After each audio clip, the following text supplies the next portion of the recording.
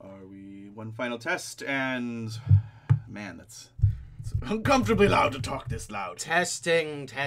Yes, it is. It is a little bit uncomfortable, but if I talk to that goat there instead, that's that's kind of better-ish. Talk to the butterfly next to it, maybe. Yeah.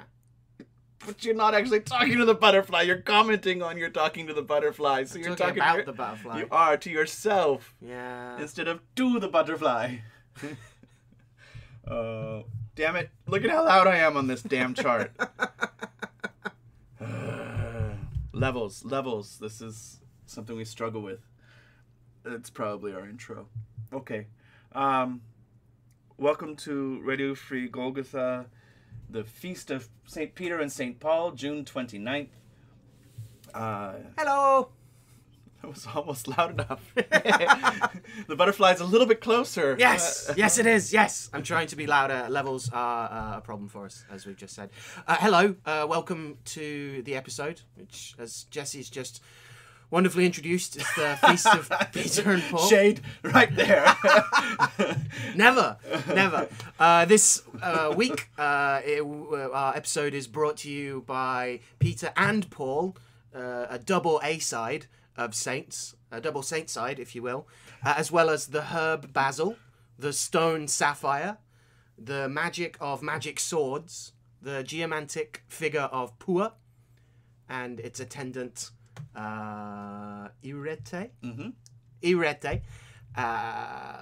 Odú, the Hierophant tarot card, the major arcana of the Hierophant, I should probably say, the dead magician Honorius, such as he is, the devil Serguthy, and the Exu Mirim. So where would you like to start, Jesse? In saying, I'll have to remember, and this is eventually a footnote thing. What is the damn chaos magic? The Iranian barbaric for morning is not the magician's friend. It's one of my favorite words. Used to be tattooed all over everything, but because Iranian barbaric is a stream of consonants, and right. It's very hard to remember the damn words, which is probably good for magical reasons. Okay. We had a successful lecture last night, and so out later than I'm used to being out in my hermitish enclave. So bringing it back to the pillars of the church seems to be a wonderful way to recover.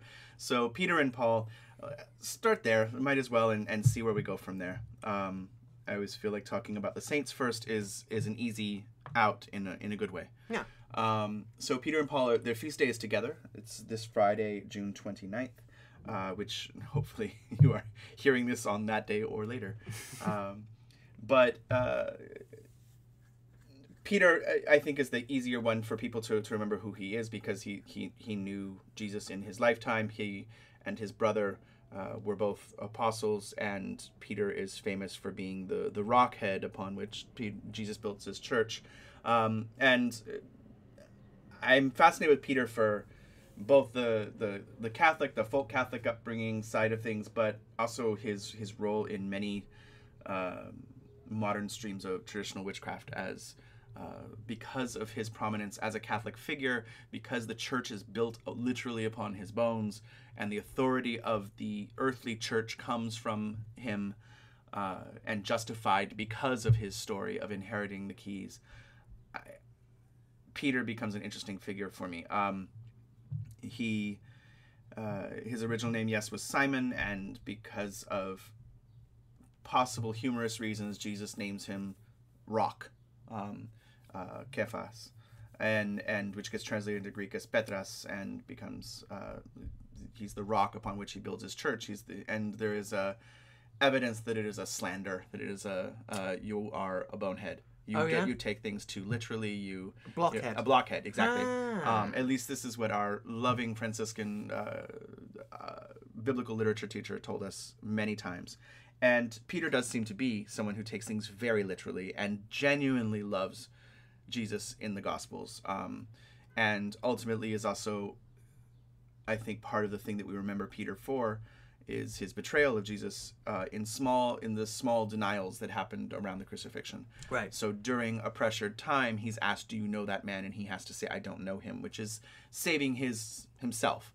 and consequently later on says that he loves Jesus 3 times, which seems to make up for it. Said to make up for it in this kind of way we study the text as a lovely novel. But I think the thing with Peter that's interesting, in contrast to Paul, Peter knew the physical Jesus. Paul never knew the physical Jesus. Paul was a persecutor of Christians. Saul of Tarsus, who was on the road, saw Jesus come in a blinding light, and Jesus says, "Why do you persecute me?" And Saul/Paul converts to Christianity and becomes a pillar of the church. So you get the sword, the defense of the sword, and Paul, which is interesting there because Paul is emphasizing the spirit of Christ and Peter is emphasizing the humanity of Christ. So you get this interesting parallel with the two natures, which ties into Honorius, interestingly. The historical Honorius, not necessarily the Honorius, the magician that wrote the grimoire, which is actually what we're referencing. So I find that interesting that Paul is in essence a Gnostic. He never knew the physical Christ. He was not emphasizing the physical Christ. He was emphasizing the spirit of Christ and what that meant. And he wrote letters and he's a misogynist and many other things. We can excuse it from historical relevancy and time period, but at the same time, like, those are the verses that are used to subjugate people. Slaves, be obedient to your masters, and women be obedient to your husbands.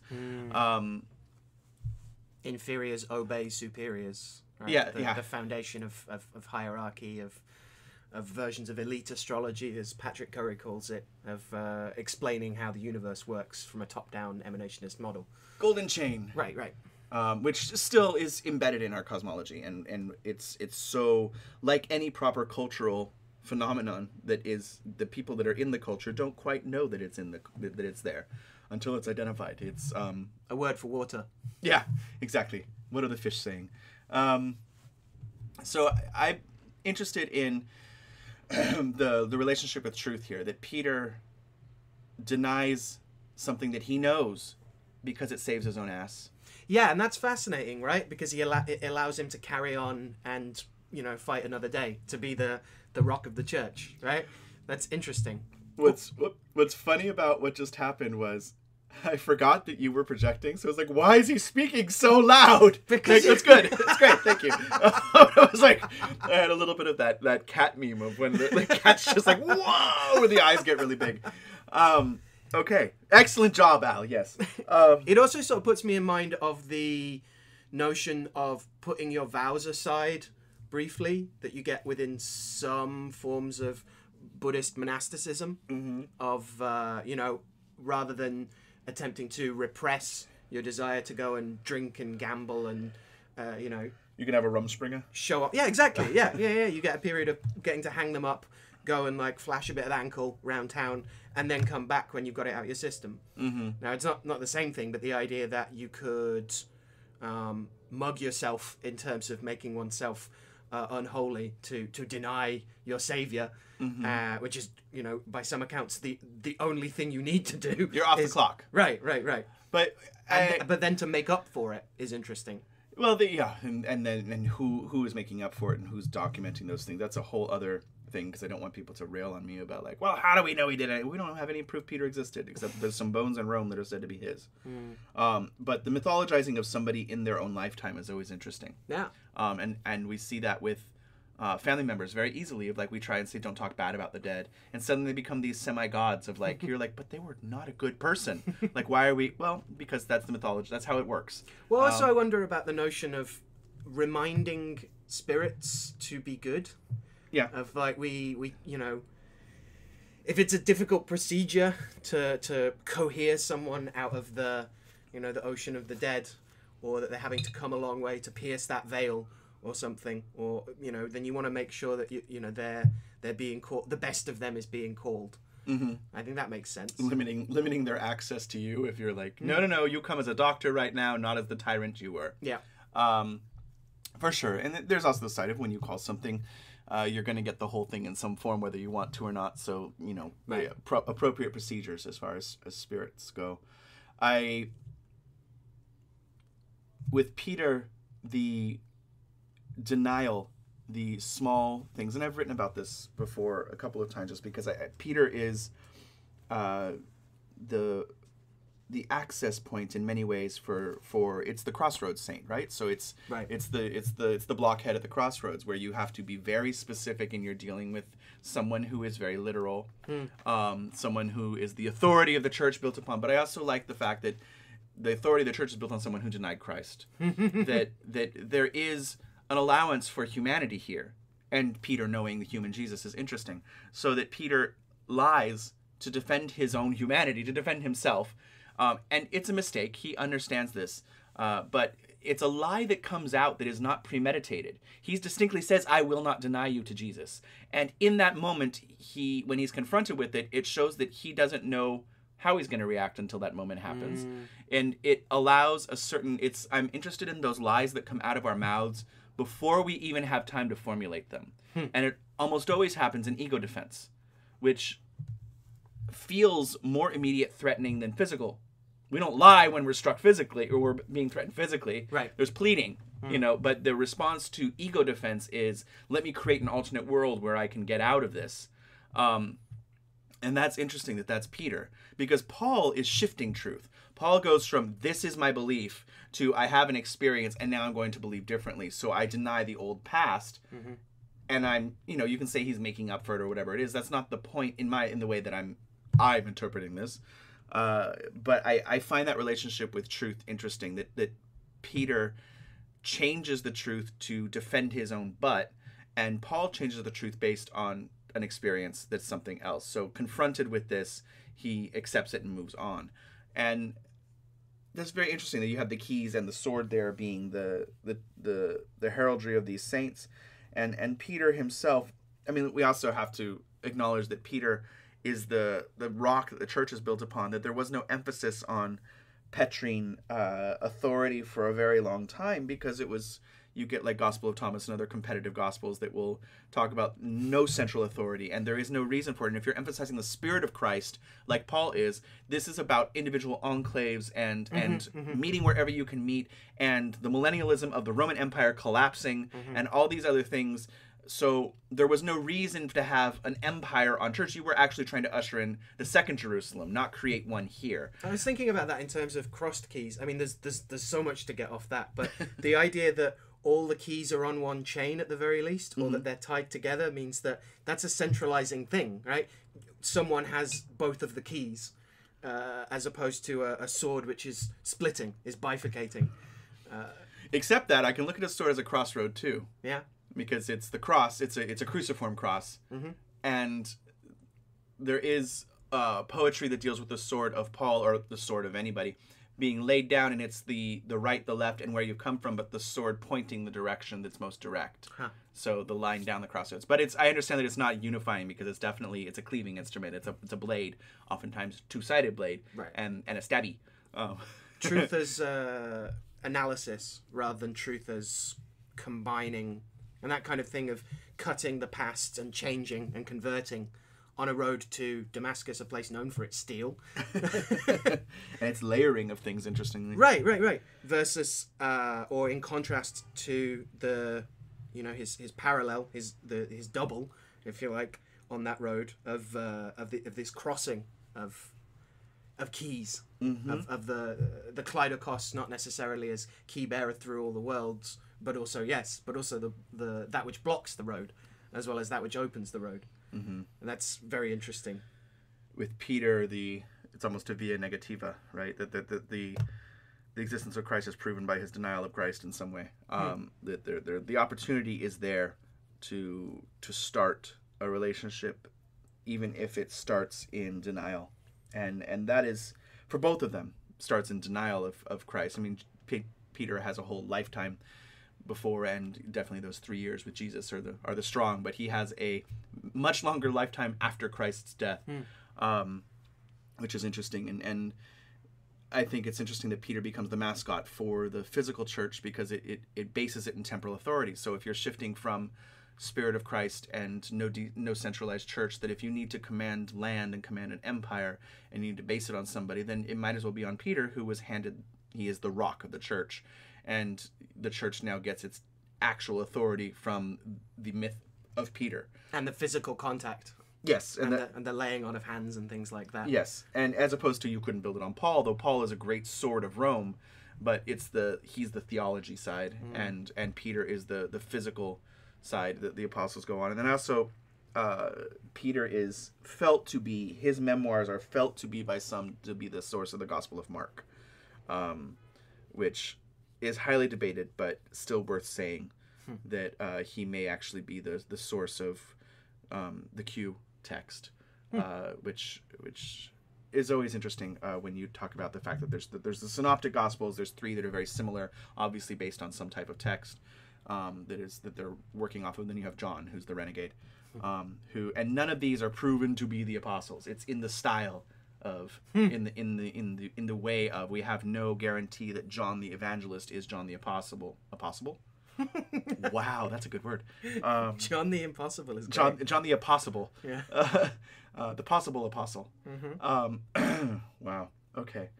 I think with Peter, the thing that's interesting with Tradcraft is again the man at the crossroads, the man in black.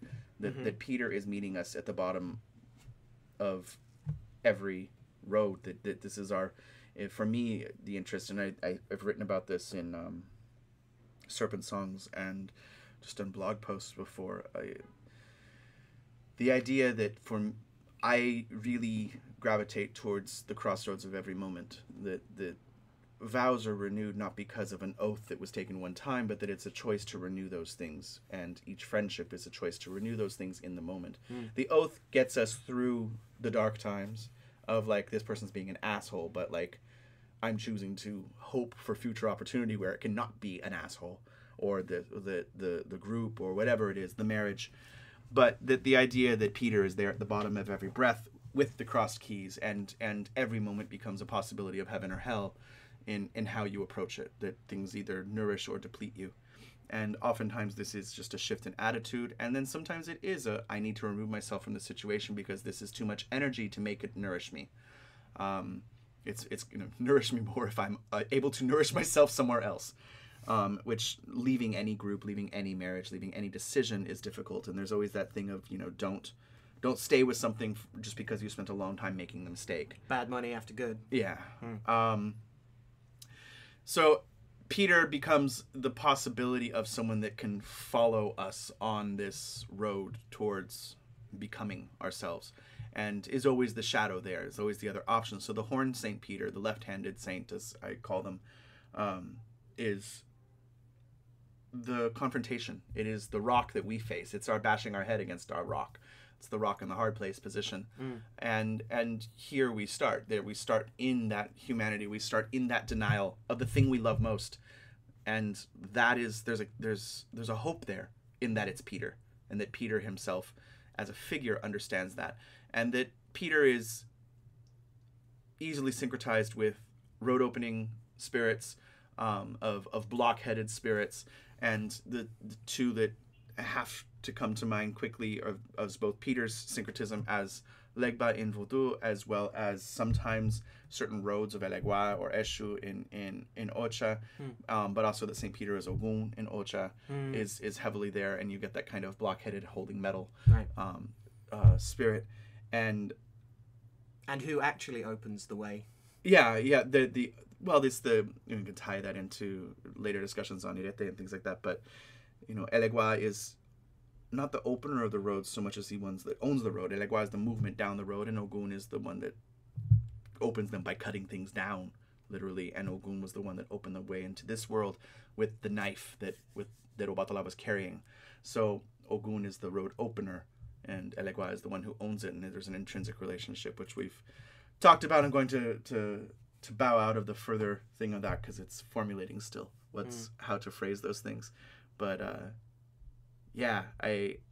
Peter and Paul this day will have many festivals in honor of those road opening, road owning, what is the man that meets us at the gates of heaven and says, can you get in or not? That's fascinating. And right. The gold and silver keys, and and the idea conversely with Paul that there is a road that opens you to something, like the conversion on the way, on the road. I like that just to do a nice little, inside outside duality as well, if we're talking about those kinds of things. No, that's interesting. What are your favorite things that are done on this day in terms of with Peter? Yeah. Peter and Paul. I don't know. It's a very difficult mass to go to for me, because it's extolling the virtues of the physical church, and as much as I want to talk about the interesting things of Paul, I also want to hit myself in the face because Paul is hard to swallow. There's some really beautiful stuff in there, and there's some stuff that is just really difficult. And I understand that logically, and this is something that I see issues with even in online interaction, extolling dead men that have done horrible things, but they had an interesting philosophical take on something. It's a hard mix because logically, to throw out the good they did because they did something bad makes no sense. It doesn't actually advance us.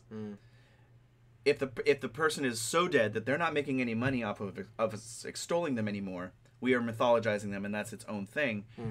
And we can talk about the bad things they did and educate on both, but there's also a tendency now to kind of want to throw out anything. So when somebody has done something wrong, that is what's magnified, or is part of an institution of slavery or racism. And part of my gut reaction is absolutely, I agree with you. Like why are we giving credence to this? On the other side, I don't know where to go when part of that philosophy nugget that they give has done other things and is separated from their ownership of it because they're not benefiting from it anymore. Right. It creates a new crossroads of where the fuck do we go with that? And I think a lot of us find ourselves in this dilemma too of when you hero worship or you find something bad about somebody, it doesn't change the good they did on one level. On another level, yes, absolutely, because you're erasing it. But this is the battles of our times of trying to find out how to balance this relationship with a figure that has done both good and bad. Sure, yeah. They've been human. And balance and tension is the tricky thing there, right? On the one hand, I totally buy that model that ideological purity is a bourgeois fantasy that's used to bash people and to disarm people. On the other hand, we can talk about, is Wagner's are Wagner's odious views implicitly imbued into his music? That whole... Do you know the Leonard Bernstein quote? Leonard Bernstein said, "Wagner, I spit at you from my knees." So the idea that you can despise something but still acknowledge that it's good is I've always loved that. We were taught in theater school, but just that's from my knees. I spit at you from my knees in worship. I hate you. You're so good. Right. You are not a good person. And I still want to acknowledge that you're good at this thing. Right.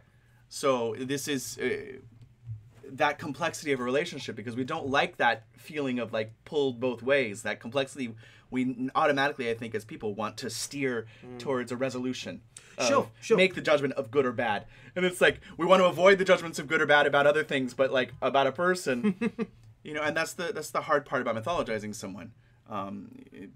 We can sit there and focus on the fact that Peter denied Christ, the very person that he extols later, and we can hold him and say that, but you denied him in the past, and what has he done since then? So the question of, we can hold anybody to their faults. What did they do after that point? It's a whole other exploration. I don't know. I think for some people, because this is a conversation that crops up a fair amount for me. I don't know.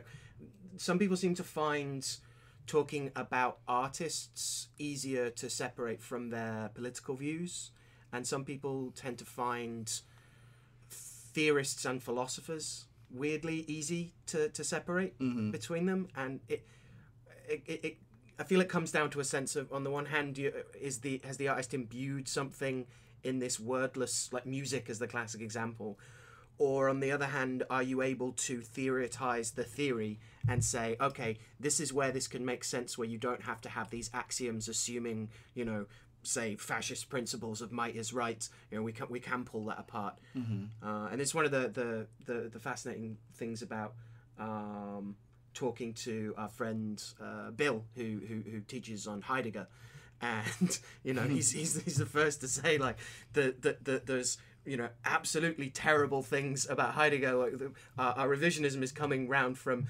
I don't think there's anyone still claiming, he was just going along with the Nazis because he wanted to, keep his job. Like, he was actively shopping people.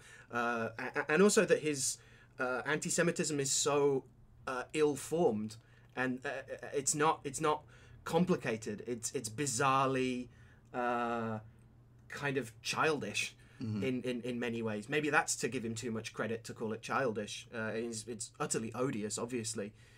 But that someone can be an amazingly complicated thinker about being, and yet also, be quite happy to make not just broad brushstroke racist remarks, but full on crazy and not just ill thought out, but like not thought out comments. It seems, and this is again for a complexity of a thinker and a person.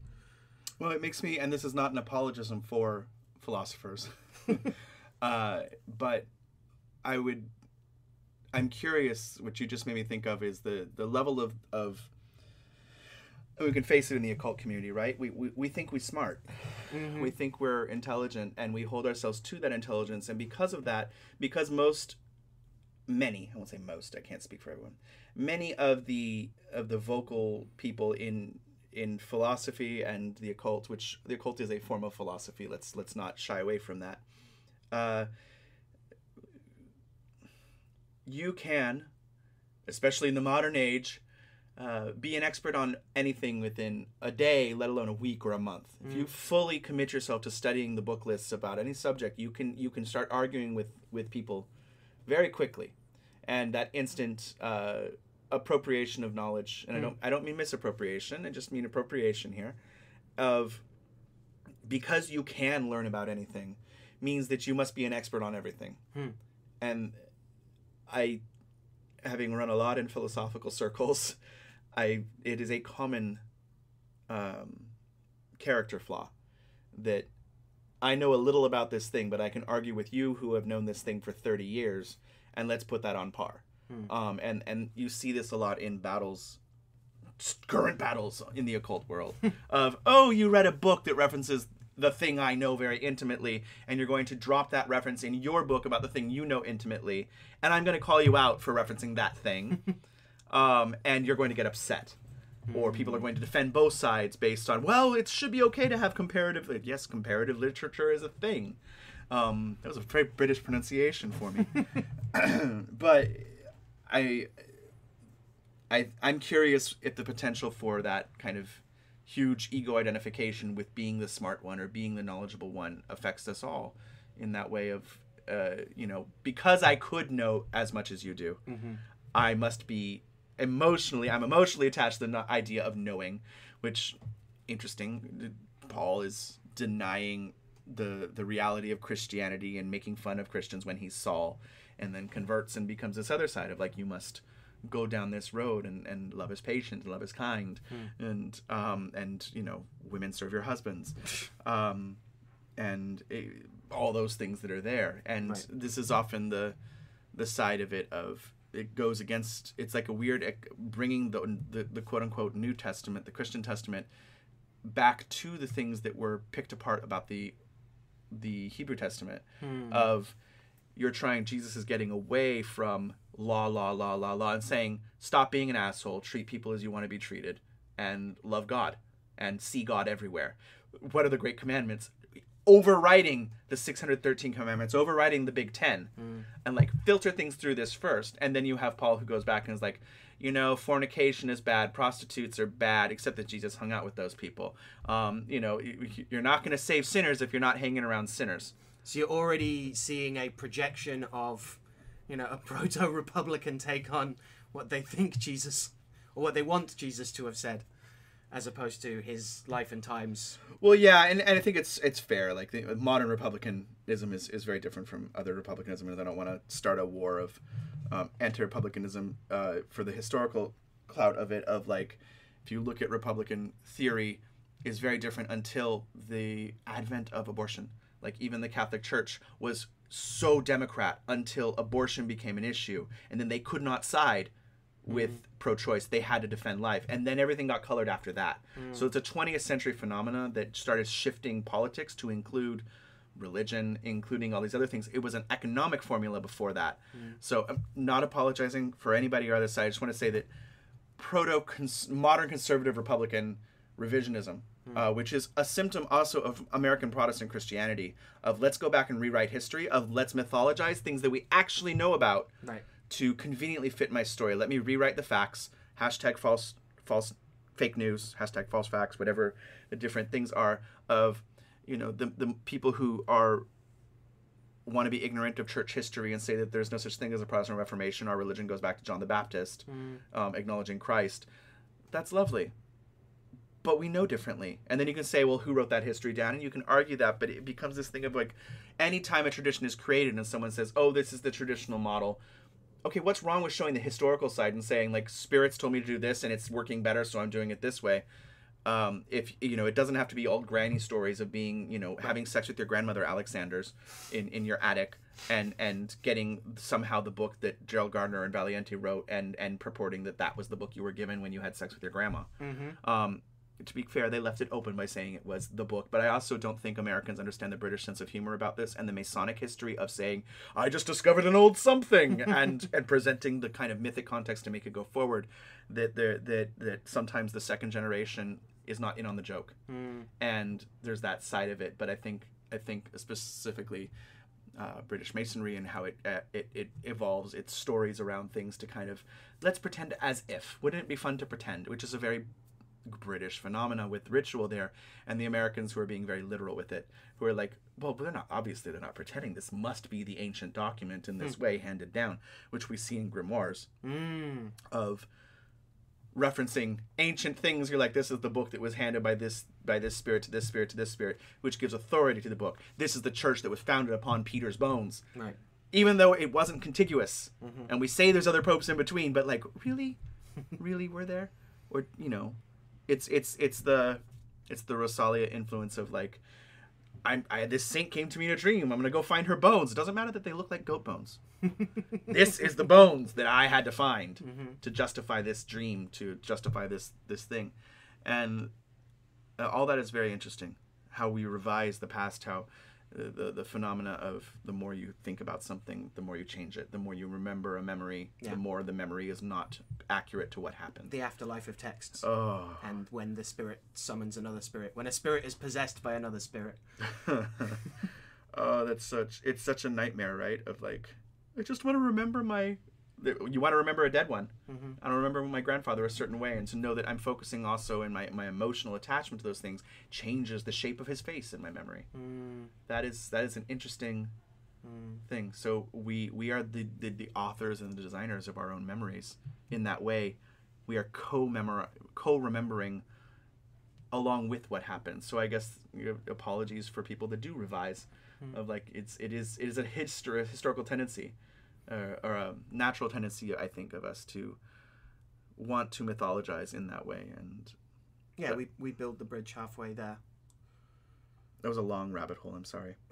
Thinking about things from last night too, from the Folkneck talk, but yeah, that feels like a good point to bring in Honorius, right? Yeah, or several of these other things, right? You're talking about childishness and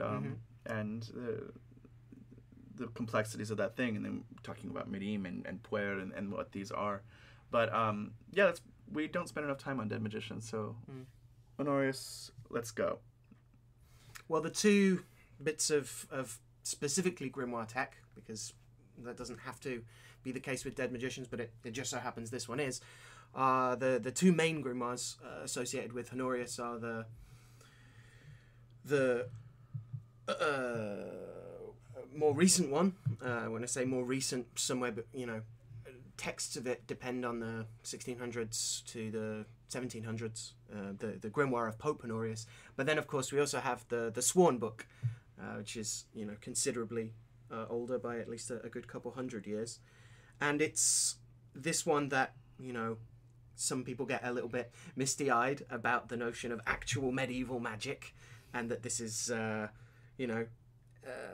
of worth exploring, because, as we were saying earlier, the Sworn Book, it's kind of a one-stop shop. You could say that. It has, which directions you face in for which planets. It has enough of a thumbnail sketch of the appearance and nature of the spirits of each of the planets that's going to turn up, which is, by the way, also particularly humoral in terms of talking about the... Isn't everything with you? Well, yes, but also... I mean, with, 1,000 years as well. Yes. It's funny that... Why is all the art involve religious figures for so long? That's just sad. But yeah, I think it's useful to frame that, because it's very easy to look at humoral theory as, bad medicine that we've, thrown out. But when you're talking about the appearance of spirits, and you're like, why is this spirit, tall and gaunt, or why is this one have a comportment that is, corpulent, right? Then these things are... What'd you call me? The Jupiter of my friends. The tallest. With an eternal storm somewhere near my navel. That threw you off there, didn't I really did, yeah. Yeah, it sucked into the navel.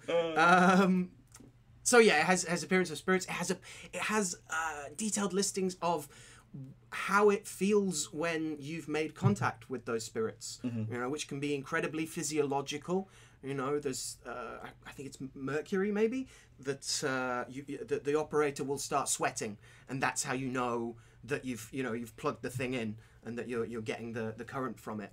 Got that down. Right. There are also visionary things. The spirits of, you'll know that the Jupiterian working is working when you might see lions devouring Christians outside of the circle, which I really like, because I feel that combines you hate Christians? No, because I feel it combines Jupiter's two kind of places there. On the one hand, it's a very Roman image of like a public, spectacle thing. You're in your window box as the emperor. Yeah, of imperial might. And on the other hand, it's that piety to, not Io anymore, but to Jove, and the great sacrifice, and the the history of Christianity emerging from an oppression to hopefully have a kindlier heart, and all of that nice Jupiterian beneficence. That one makes a lot of sense to me in terms of again, if only as a heraldry of what might be seen, right? The Sworn Book has plenty to recommend it, but of course we're also talking about Honorius as dead magician is already sort of mythic in terms of, for a start, which Honorius Pope, right? Because we've got 3 to pick from, right? So 3 is around about the time that it looks like the Sworn Book turns up. Yeah, the third Honorius Pope, Papa. If you look at timelines, we do actually do a little bit of research before these things. It's not like we pull these facts out of our butt, despite what we might be accused of. No, all the errors are completely traceable to just, us. But anyway, Honorius III is a short-reigned pope. Actually, not quite that long, but 1216 to late 1220s, and this is around the time that the book seems to have appeared. It's 13th century, certainly not necessarily during that narrow reign of 15 years ish, but if you were going to have a book that said the Sworn Book of Honorius that came out within 50 to 75 years of a pope's death, you might think that it was about him. Yeah. You're so vain. You might think this grimoire is about you. That's another maxim of occultism right there. Wow. Okay. So the other side of it is that there's a huge reference later on to go back to the original Honorius the First, who is 7th century, who is a heretic pope. And that side of it in dealing with Peter and Paul is quite interesting, because I think I didn't when we pick the lists of things, there is kind of a free association of like, we need a plant, just pick a plant, any plant. And then it's almost like, why did that come up? Like Honorius came up because of the papacy. But I also think it's interesting to consider with the nature of what we're talking about with Peter and Paul, of the human and the divine, that Peter had an experience of the human side of Jesus, which led to his understanding of the divine. And Paul had an experience of the divine side of Jesus, which led to understanding humanity on some level. I mean, I can't necessarily know what Paul's thoughts are on understanding the human side of Jesus. But Honorius the First was, he was a uniwillist. That's not the technical term. I'm making that up. But the argument at the time and the heresy of discussing the two wills of Christ, that is Christ 100% human and 100% divine, and how can you have 200%? The other side of it is there were those that were saying that no, he was divine. There were probably no more at that time saying he was human. That was an early Christian philosophy that got stamped out real quick. That's very bad. So he's either divine or human and divine. Right. But I'm sure that's a lot. The heresy of saying that Jesus was just a human comes up in modern times quite a bit. But at that time period, the argument was that how could he be both, and what does this mean? And there's apologists for Honorius in his saying that no, he had one will, and really we know that politically he was trying to stop the conversation, that it was not advantageous. It was causing a split in the church, which was still trying to gain momentum. Right. It was trying to unify the church, keep its lands and its power, to say, we're not going to talk about this, Christ had one will. And that the apologists for this are saying that not that he was saying he was only divine, but that there was nothing in the human will that could conflict with the divine will. So it's a unified will. So I love these times when you're talking about 1 + 1 = 1, or the kind of the Kabbalistic maxim of God is one but not in counting. It's not about one God instead of 80 billion gods. It's about the unity of divinity, the completion of the oneness of something. Oneness. So here you're talking about the oneness of will as opposed to one will versus two wills. And it's very hard. I hear the word will coming out of my mouth, and it sounds like I'm being lazy and saying wheel, because two wheels is easy to say. So that is interesting with Honorius, that you're talking about the oneness. As an apologist, that's what they were saying, that people were going back and saying he wasn't really a heretic. And by the way, here's a magic book ascribed to him. I don't see evidence of the great heresy in the text. So why he's the pope that is this thing, but the heretic pope is obviously the one that people are gonna say and excuse magic to, I would assume, because this is the easiest there of like, okay, Honorius III, fine, there's medieval Catholic magic. We know that there is a belief that because they are higher up the chain, they also want to maintain power. What are they doing to maintain power, and how are they getting ahead? And what are they doing behind crossed keys? Yes, exactly, and subclavian, if you will. That's beautiful. And that is interesting, right? So it helps. You can ascribe it to any heretic. You can ascribe it to what it is. But Honorius himself, Honorius the magician, is what, the son of Euclid, and a leader amongst the Thebians, which also allows Agrippa to attribute is it Agrippa that attributes the Theban alphabet? Yeah.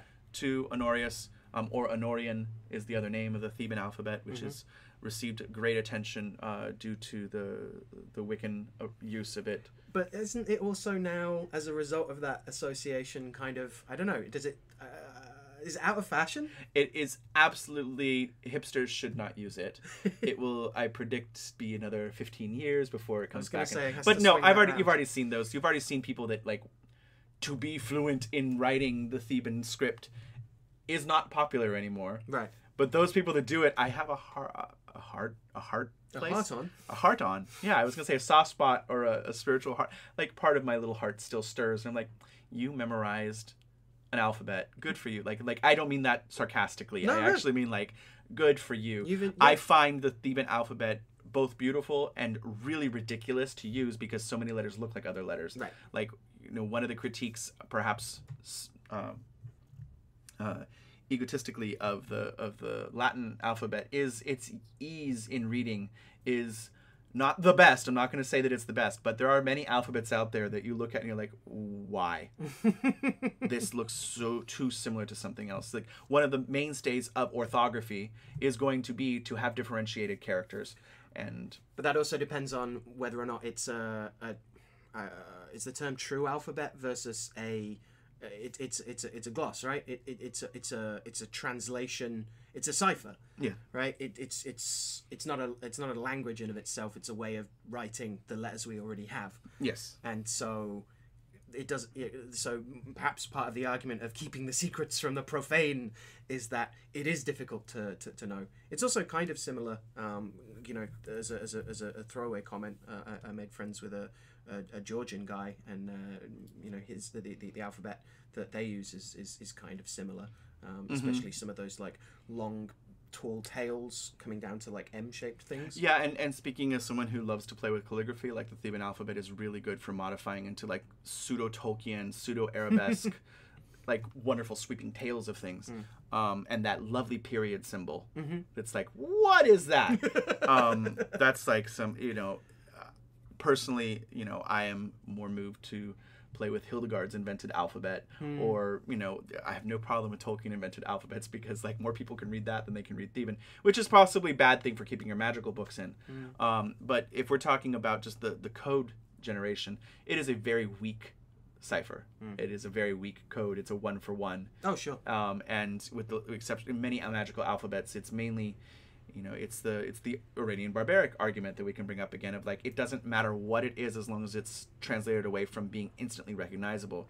So one could argue there are certain schools of esoteric dance that I have heard it said, once you learn this dance, you never do it again. So once you master that dance, you are not allowed to do it. The struggle and the learning is there.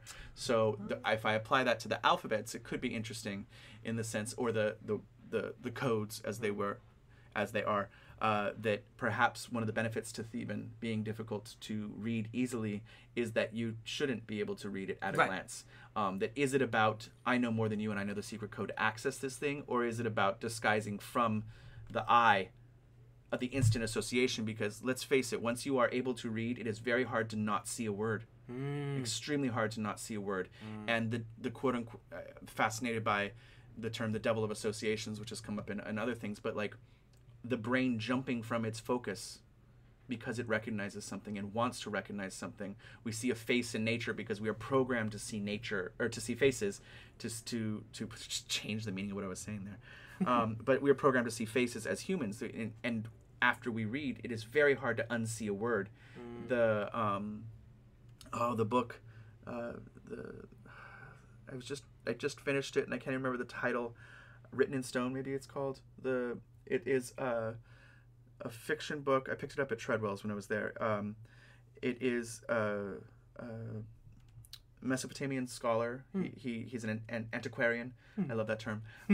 Who is fluent in cuneiform. Wrote a novel because pyrite naturally occurs in dice shape, and there are clusters of crystals on the sides of these things that look like cuneiform. So his thought was, what if this was handed to someone who read cuneiform, and the struggle of the brain going, I can almost read this word, I can read this word, why can't I read this word? And thinking that there's a word that the gods have given you that you can't interpret because it's not actually cuneiform, but it looks like the little dove marks piled on each other.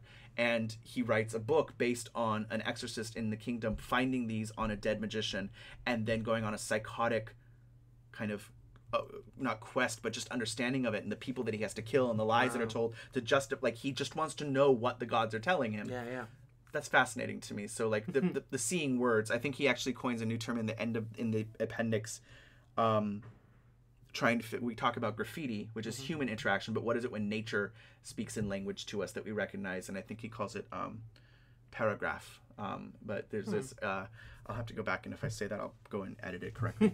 But the book was a fun read, and I'm sorry I'm terrible at the name as to what it is. No, but that very much sounds like parts of, we think about doctrine of signature as morphology, as the thing that looks like lungs, so we call it lungwort, and we presume it's good for some kind of pulmonary thing.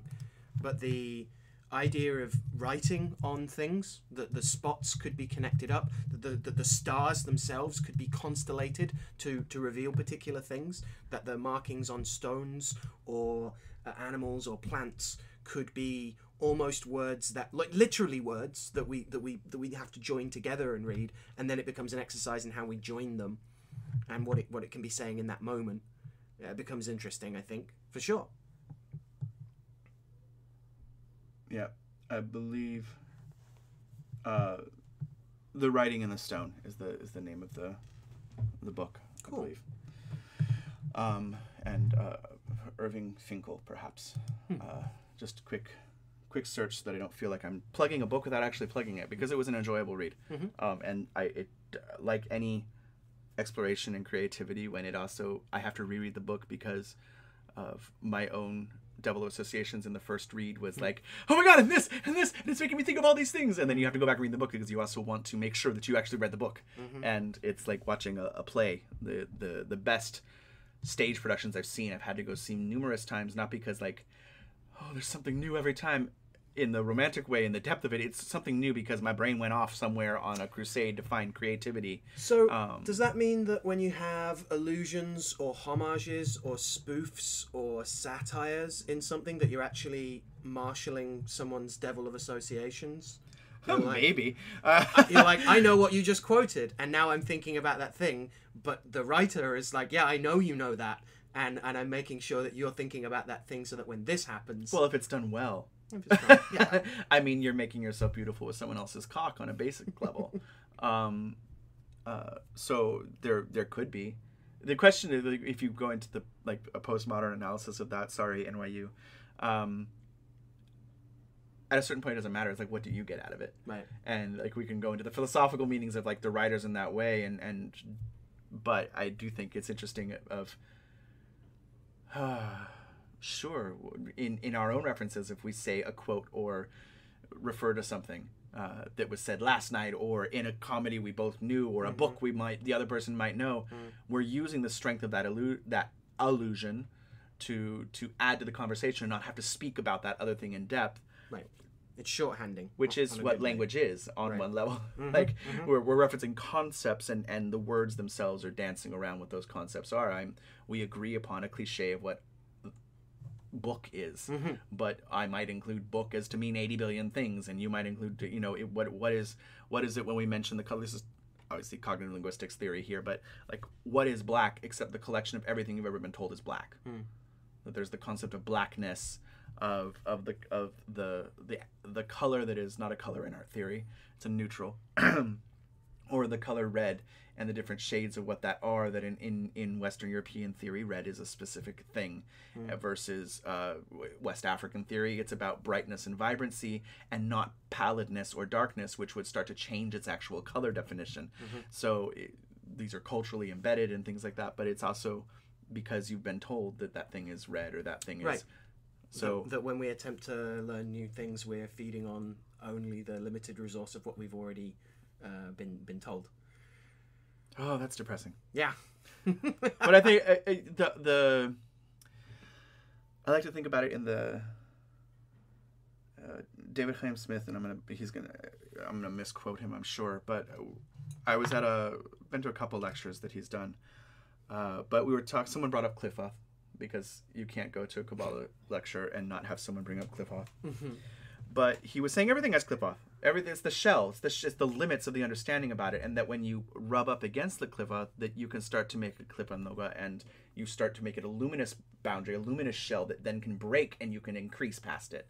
So like a worm in a chrysalis, at a certain point you can break out of the chrysalis, but there's another chrysalis past that, you just don't know where it is yet. So that understanding itself, our concepts of something can be viewed in this onion layer of thin shells that we can break through. We have the potential to break through, but they are endless. That only when we get all the way up into Ein Sof and the oneness, that the God is one but not in counting area, do we actually find ourselves free of Cliff Off. So it's an interesting thing of like, there's no dark tree, light tree in that philosophy. They're intertwined. There is no dualism of either or.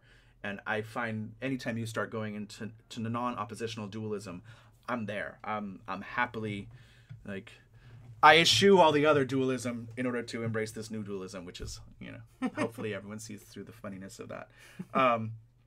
But that side of it of Peter and Paul, opposition as to what they are. Interesting on one feast day. I'm just going to bring back the things that actually tie it to how these weird Sesame Street episodes work. Okay. So Honorius. I think the importance of the Sworn Book, and we were talking about this earlier, is that there is this. I mean, I certainly have it. I can't imagine it. I'm the only one that has this. Earlier is better. Earlier means more ancient and more knowledge. And does that play into the fall of man theory? Does that play into the, in the golden age when gods walked with men? Right. The further back something is, the more accurate it probably is. And you're like, well, that's completely wrong about medicine. Right. And certainly language itself, we know that the more complex the language, usually the older it is. That language simplifies over time because that's what you do. The water rubs over the rocks and smooths the edges out. So ancient languages often have more cases, more qualifiers, more ways of talking to people. And the more you get towards a written language and things unify, spelling unifies. What that is, it was like you as an early modern scholar, I'm sure, come across this all the time of, we're not quite sure what this exact word meant because it could be 5 things that sound like the way he spelled it. Yeah. And yay! Is that a flying bull or a flying bowl in the air? Yeah. That was the vision I was looking at the other day. Damn you, pseudo-Scottish influence of pronunciation. That's why it's also a letdown when I watch those YouTube videos of Shakespearean pronunciation, and there's that father and son that are really adamant that I think they're called. I think it's the Crystals. I think that's the surname. Oh, and it's not. I love that they're so nerdy about it. That's fantastic. But I was like, that wasn't that different. Right. You didn't suddenly switch to Estonian on me. I feel a little like I was looking for the alien language that comes down and speaks in clicks and to be, and shuffles of scales on the back of the throat and heptapods in circular language. See, that was it. That was a fun break my brain open a little bit of circular language, non-linear time. Yay, Mesoamerica. And how to operate in both worlds at the same time. Oh, multiculturalism, does it actually exist, or are you just making new culture? Forging ahead, there is no authenticity, nothing is true. Oh, it all comes back to chaos magic. Or at least Hasane Sama. Well, the alternative is that Prisca Theologia, right? That notion that the earliest transmission was the best, and that's why we're pursuing the earlier thing, because it's the closest to God, and everything else is... It's like an emanationism in history, right? That we have to get back to the source. What was the source? Well, yeah. Well, even in Honorius, right? The belief that Honorius was not talking about, or his belief. It's funny when I study notes but don't necessarily go into the details. So I'll propose the idea as opposed to ascribing it to it. But it was in the looking at Honorius that Jesus did not come to rectify Adam's nature, but to reunite us with the nature that existed before Adam's fall. So human nature was something different, and Jesus's human nature echoes that, which is actually divine nature because it was before the fall. Right. So the Adam Kadmon experience of how do you become both things, and how do you unify opposites? How do you become both Adam and Hawa, Adam and Eve, as one thing, and the divine hermaphrodite, and what these go on in opposition that is not oppositional. Right. Oh, yes. They're non-dualistic dualism. Or non-dualistic non-dualism. Dualistic something. Anyway, there are actually terms for this, and if I had kept in school, I would know them. But I dropped out of graduate school. For now. Anyway, I challenge you, sir, then, if we're going to keep on talking about popes in this way and the ability to make grand sweeping decisions and change church philosophy and all these things, with the quick aside of I do think it's quite interesting that Pope Francis is both a hero to a lot of the occult world because he's changing what the official voice of the Catholic Church is, and at the same time when he does something that is in line with the Catholic Church, everyone's like, no, my hopes are yours. He's not Superman, he's still a Catholic Pope. He's still fighting for the Catholic... You're meant to be the chosen one. Right. But I do find his even own doctrine on papal infallibility of infallibility what? Like, how do you that's fascinating to me. So I am thankful for that this is the Pope that replaced Palpatine. Right. And my Catholicism has never, you and your wife I and your wife, and I'm sure you and your wife have talked about this quite a bit, but like Catholicism for a lot of us is not about doing what Rome says. Right. It's for Hispanic Catholics and for my framework, it's just a word that got added into everything, how it is, and this is the culture and how it does things, and it's a way of working and a way of interacting with the world, and kind of indeed unifying it under the umbrella of some mythical man from the mythical land of Rome that I've never met. Wales is a Sephiroth. Well, it's from far away, which is part of that whole, there's definitely the argument of, again, if we're going to return to Prisca Theologia and that notion that there was this... I giggle when you say that word. I'm sorry. Am I pronouncing it No, oddly? it's just because it makes it's to hear it when you're used to reading words and not discussing words. Yeah. And so to say Prisca Theologia, it kind of makes it sound like I've got like a rash. Protagonist. Yeah. And so okay. But it's the same thing. You can call it exotification, but it's also a distancing something so that it can be bigger. The mythologizing of something that is measurably a certain amount away from you, and therefore even reminded of Church Latin, right? Why does Church Latin sound the way it does?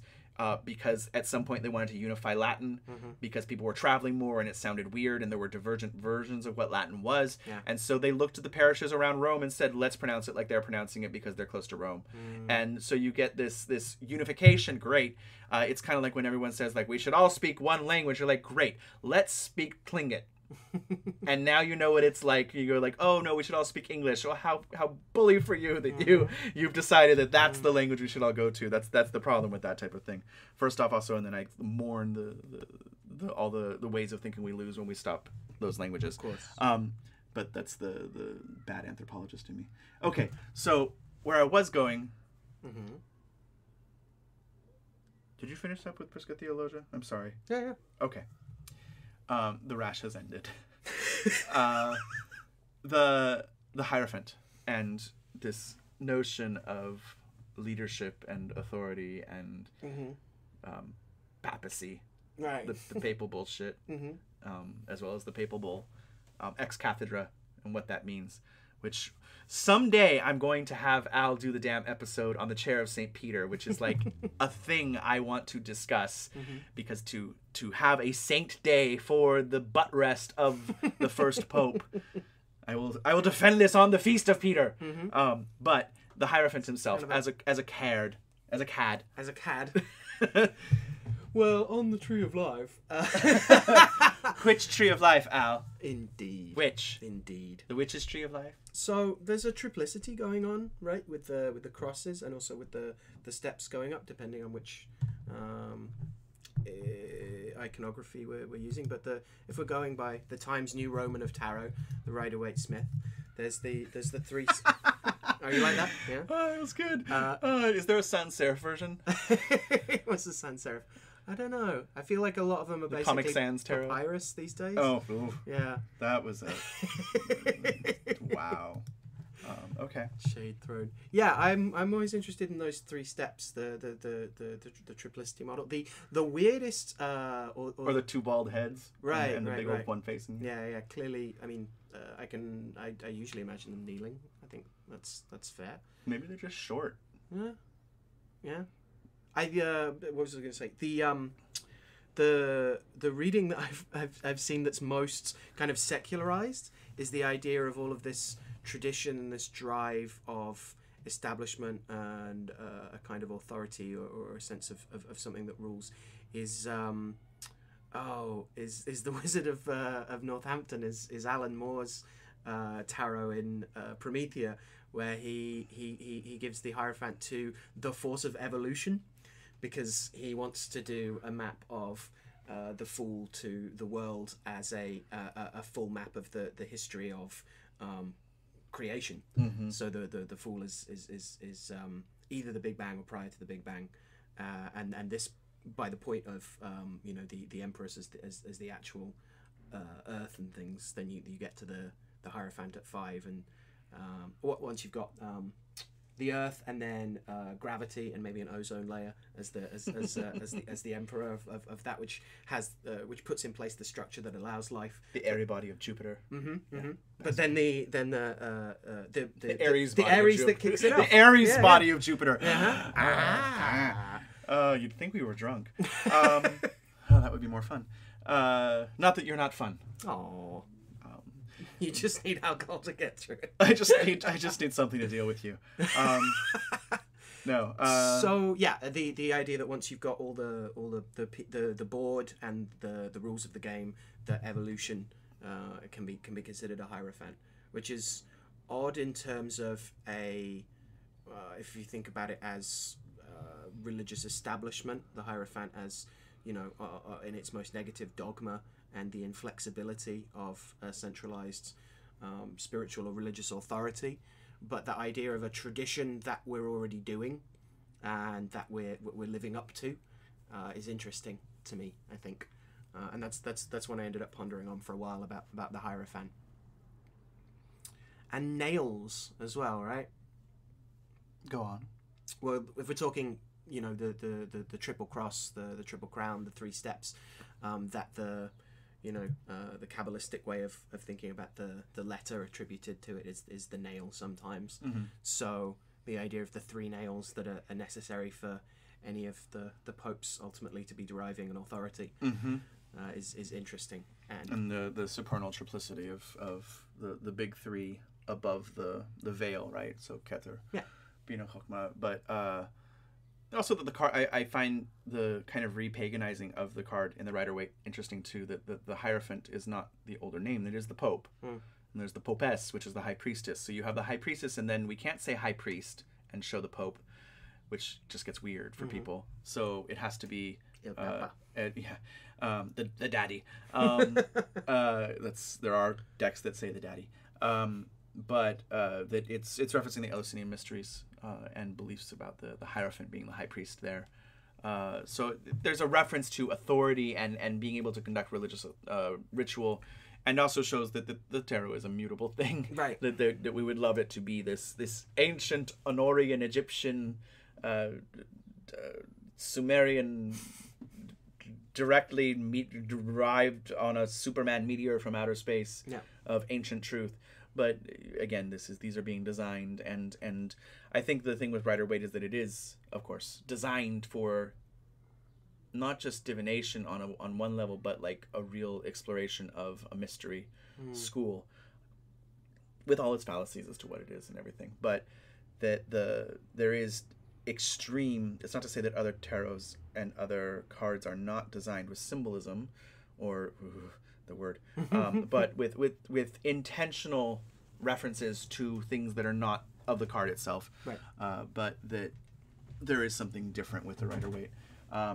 I think of 5 also, and think of the fingers of the hand and the hand of authority, the hand of God on earth is interesting. Plus the 3 nails going into the hand and the relationship between 3 and 5, Christianity-wise. There's also 5 figures in the card if you count the 2 crossed keys that are at the base, which is referencing Peter's hands, which is interesting too. So 5 and 3 becomes 5 and back again, and all these other things and the papal tiara of the 3 layers as to what that is. That the card was sometimes called Jupiter as well as Pope. The Italians had fun with that kind of pagan resurgence. But yeah, it's an interesting card. Pontiff, the authority of the church. I think many sources go into this, but to understand tarot on a non-modern level is interesting in the sense of there is no doubt in the Pope at the time that the cards were being made. This is a scary figure, also a card of extreme judgment and the big hand of the law coming down on you, church authority coming down and making a decision. Right. Had to have played into early interpretations on a divinatory level. Because this is the representation of God on earth. This is the representative of God on earth. Right. As opposed to the emperor. Yes. It was also about his rules. Yes. But...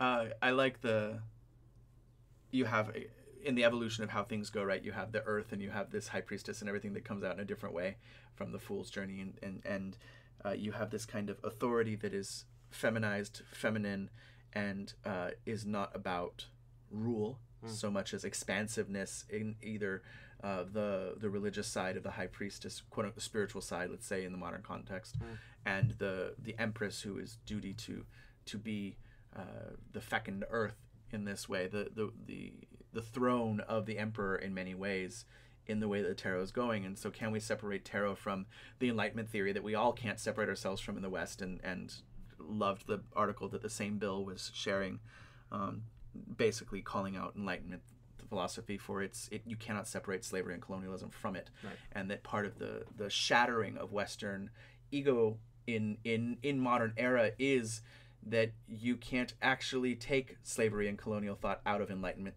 thought. Yep. And therefore, when we attack slavery and colonialism, as we rightly should, we will be attacking Enlightenment thought, and we will have to come to terms with the civilization we've built around that type of theory and the philosophy and the language and everything that's there. So it will feel like an attack. It will feel like a physical attack on the mental constructs, because we're dismantling something. Yeah. That's fascinating and awesome. As it also gives a context and also explains, like, why do you feel so attacked? Because your world is crumbling. Yeah. It doesn't mean that the world's coming to an end. It means your world is going to look different in the future. At least I would hope. Continue to attack slavery and racism, and therefore having to attack Enlightenment theory. And that's doubly weird as a Mason that says that. But the idea that the Pope and the Emperor are two branches of divine will, and I reference her a lot, but Karen Armstrong still Fields, she's an amazing author. Fields of Blood, specifically in I believe it's the intro that talks about it, but Fields of Blood, she's an ex-nun who biographies religious figures, and Fields of Blood is about religious wars, justification, especially in the Holy Land. And in addition to her really going after the American use of the term religion and saying it does not mean, it is one of the hardest words to translate. Right. But she talks directly about how there is no way, when people talk about the separation of church and state, she's like, you have changed what religion is, because religion has always existed to justify the state. Religion itself. We're not talking about household deity relationships and things like that. Right. But the concept of organized religion exists to justify the state's politics. And therefore the Hierophant in some ways is subservient to the emperor, because he is there to justify the emperor's decisions and say that this is in league with God's will. Right. Or at least advise the emperor on those things. Yeah. So there is they're in the rats are doing weird things. They're watching us. I have pet rats. It's not that there's just random New York rats looking into the windows, but they are very curious as to what we are talking about. All four heads are staring. But the idea that they are two hands in many ways of God on earth, and this is I don't want to go into this, which one's the sinister and which one's the dexter, but religious thought is always intrinsically tied to politics. To take politics out of religion does not make sense. That if it's just about your spiritual high, this individualism is a modern concept itself. Right. It's very easy to go back and put it upon other concepts, but to understand that religion is a tool of the state, and that the state is an outgrowth of the religious expression in that way. Very true. And like, how do you take "In God We Trust" off of a coin? You can take it off. It doesn't mean that the prevailing paradigm that we're all working in is a Judeo-Christian Enlightenment model that is built upon using resources only to our advantage and having a moral superior attitude towards everything, saying that we are doing right because we are more in line with but that is a natural evolution of anybody's politics. Like, you think you're doing right. If you're trying not to be an asshole, you think you're doing the right thing. So it's not to excuse it, but to explore that. Like, I think I was 8 or 9 when I had a real hard time with the fact that I realized that everybody else thinks they're right, that they weren't doing it just to piss me off when they were having an argument. And it was a hard day. But I think it's like we all come across that in our own ways of like, oh my God, that person, they're not just doing it to argue and be like contrary, like they actually are doing what they think is best. It's that extra limb of theory of mind, right? So you can acknowledge that on the crudest level that the newscaster in the TV can't see you and then you start. You know, Unless my grandfather is talking to you, and then he says they can. oh right, okay, all right. Well, I bow to the superior wisdom of your elders. Yeah. As soon as we have the Hierophant before us. Yes.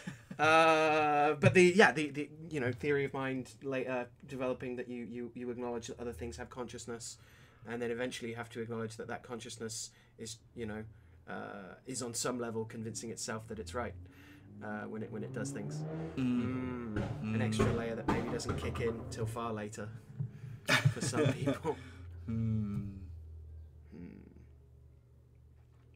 So, is there an equivalent to the Hierophant in other Cantabantic traditions that you are familiar with?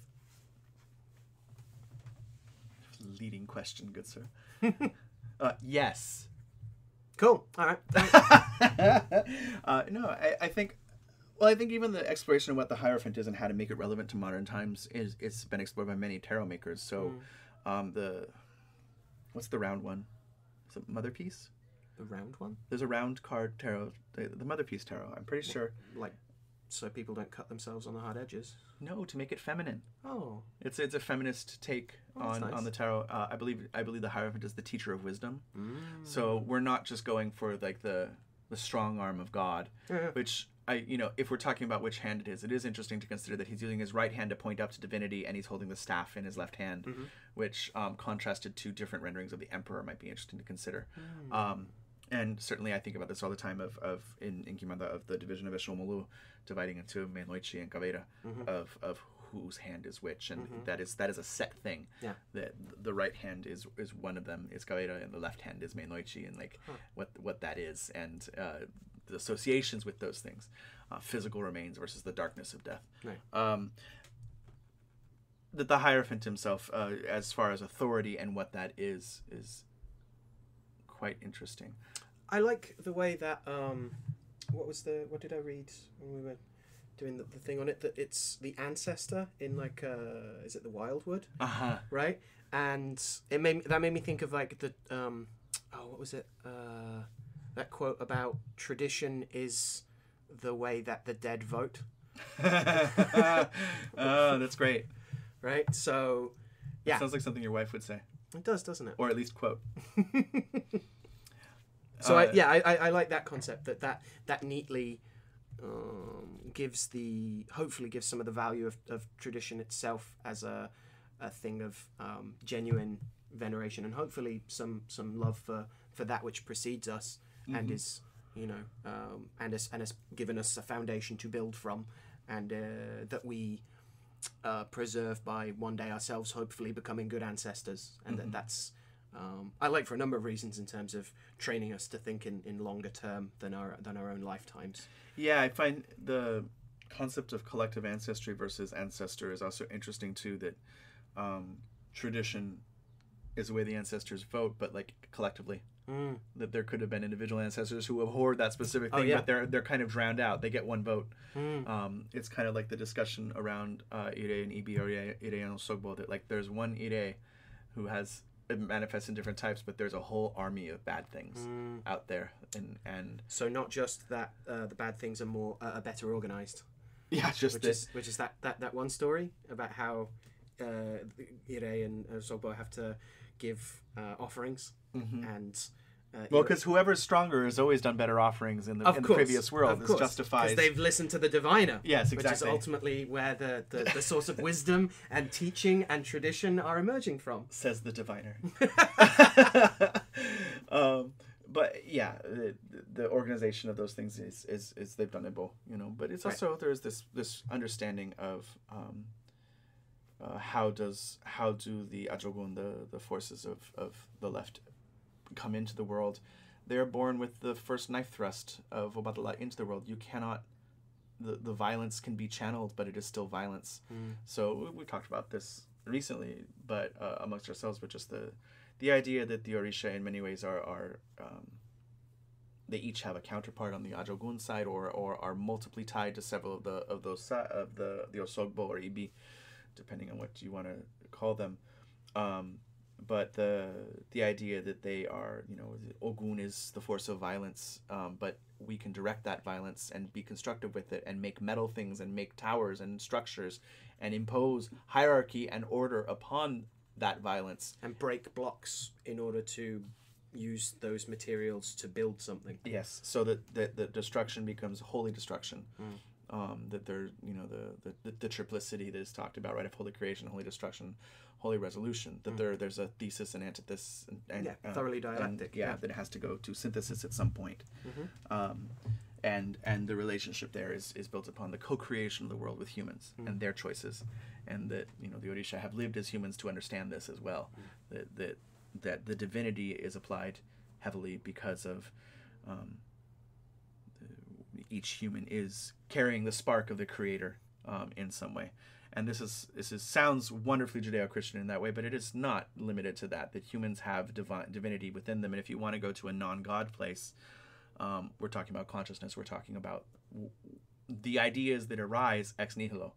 That it's not just Deus ex machina; it's man ex machina. Like it is that there is not necessarily to say that God doesn't exist in the way that we thought He did as a child, or she did, or it did, or they did, or they did, or whatever God's preferred pronoun is. That our ideas of what that do can evolve. They can agglutinate. They can change. And sometimes I think we all get hung up on the semantics of that, because most arguments that I get into with people, and I don't mean in like I'm right, but I use the philosophical arguments are fun. They are good. The unification, the synthesis, all these different things. 1 + 1 = 1 after a point. The 1 versus 1 is a whole nother thing. Leads to a bigger one. Yeah, but not in the counting. So can we dialectic those 3 steps? Can we have Charlie Marx as a Hierophant? I sure. I mean, well, who is your Hierophant? Right. What was I saying last night of what kind of God are you when you animate the text of your reading? But like, what kind of Hierophant are you? And this is an interesting thing with any of the cards, right? That these are anthropomorphized versions of concepts. Even the star is anthropomorphized in front of you. The sun and the moon have human figures with them, even though the sun and the moon are historically more, we can see them, so they're kind of anthropomorphized just by being a disc. That's a great take on the moon as well, right? You're both the crustacean coming up from the primal waters and the barking dogs. Well, certainly in the sense of and the moon, the devil of associations, that the material world we have a chain that links us, maybe not the great chain, but to understand that the moon is the crustacean, and the moon is the baying of dogs, and the moon is the dark night and your nightmare. That is the lunar energy. That is the idea that is emanating from the mind of God as symbolized or embedded in the sphere of the moon, but equally so a lunar herb or a lunar occurrence. And this way of classifying experience, the phenomenology, and that is interesting. The occult virtue is not just a property that a thing owns. It's not just an embedded bit of that essentialness of it, but about its instantiation in a web of interrelations.